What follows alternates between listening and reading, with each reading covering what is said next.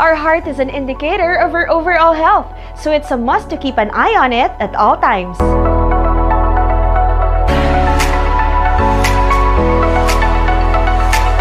Great Samsung morning! Welcome to Samsung Galaxy U channel. Cardiovascular disease remains to be one of the world's leading causes of death. That's why the Galaxy Watch6 Series offers tools to help users better understand their heart's condition. It's designed to help millions of people around the world who may not be aware of a potential heart risk.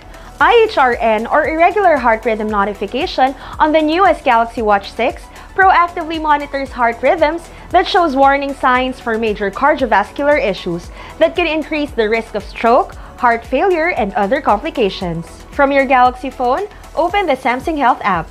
Click on Settings and tap Notifications. Toggle on Irregular Heart Rhythm so you can start monitoring your heart's condition from your Galaxy Watch 6. Get alerts when your heart rate is too low or too high, or get notified when your wearable detects irregular heart rhythm. When this happens, you can quickly take an ECG test to check your heart's activity. Make sure the Galaxy Watch 6 is snug on your left wrist. Sit back and rest the tip of your index finger on the home button. Remain still for better recording and wait for the results within 30 seconds. The results vary from either a sinus rhythm or atrial fibrillation. You can also view a much detailed report on your Galaxy phone. Please note that Galaxy wearables are not a medical device. It's designed to be used as a simple preventive measure. If you've experienced irregular heart rhythm, consult a healthcare professional right away. Monitor and receive a more holistic understanding of your overall health.